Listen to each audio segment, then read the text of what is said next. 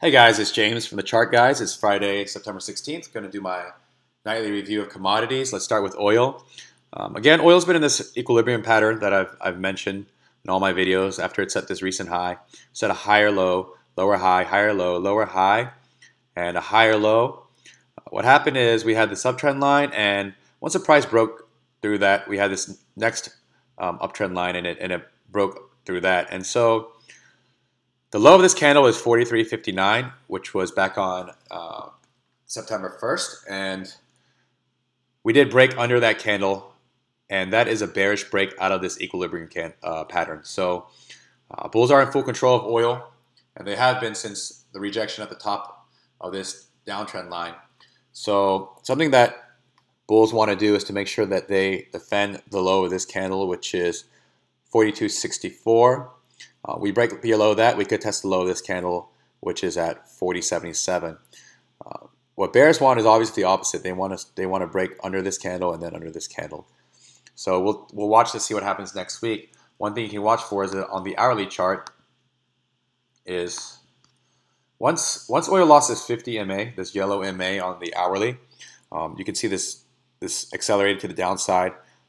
We back tested the 50 MA as resistance, and we failed. Tried it again, failed. Then we had consolidation here and more downside after we were unable to break through the 50 MA on the hourly. Then we went for it again, the oil bulls, and failed, got knocked back.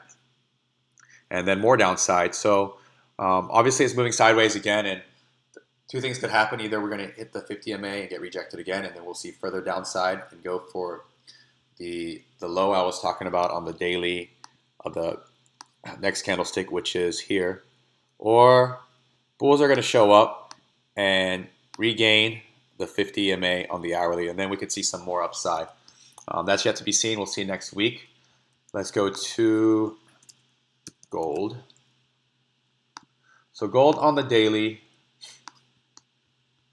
we still have 100 MA support, and you can see we haven't had two green days in a long time, and that's very similar to this move here, this move here, this move here, this move here, where we didn't have two green days.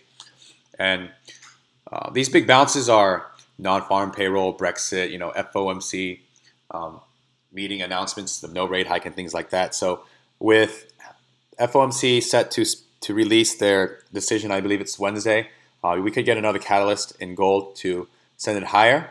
But everyone's expecting them not to raise rates who are gold bulls. But be wary, because things can happen that you don't expect, regardless of how certain it seems, like Brexit.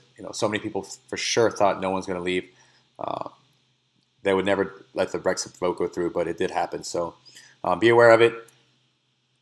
Have a plan ready already before it happens. How you're going to play both sides, whether it's protective puts, whatever, strangles, whatever you're going to do. Just be prepared either way. Don't scramble to make plays while it's happening, or you're going to be caught with like a deer in headlights, and that is not a good way to invest and trade. So have a game plan for whether Fed announces a rate hike or they don't. Gold on the hourly is it's same scenario as oil. So after it lost this 50 MA, you can see accelerated to the downside. Try to get above it, got rejected, so more downside.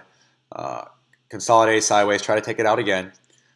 Failed, again failed, and then we saw a big move down.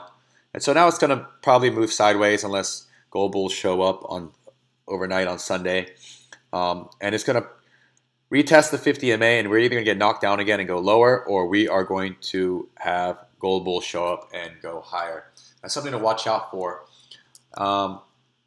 And you can see this weakness on the gold daily, how every day we're setting lower lows. But for miners, if you look at the hourly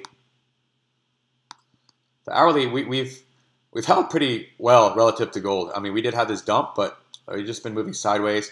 We're moving in a range, and miners did break out of it bearish when it broke under this candlestick here, setting a new lower low. But they were able to close above the low of this candlestick. So we'll see what happens with the FOMC meeting coming up next week and things like that. But again, this was a bearish break today out of the equilibrium tightening pattern. So be aware of that. We'll see what happens next week. And finally, natural gas. Natural gas, again, I've been long-term bullish after the trend, I think, has really changed. On the weekly, you can see same thing that I keep mentioning. High, low, lower high, higher low, and then a weekly candle that breaks above this candlestick, which is bullish. So the next price resistance is 2.998 and then $3 psychological. I like nat gas long term with winter coming up. This just looks like a big bull move up and some consolidation, and now it's trying to make another bull move up to me. That's what it looks like to me on the weekly.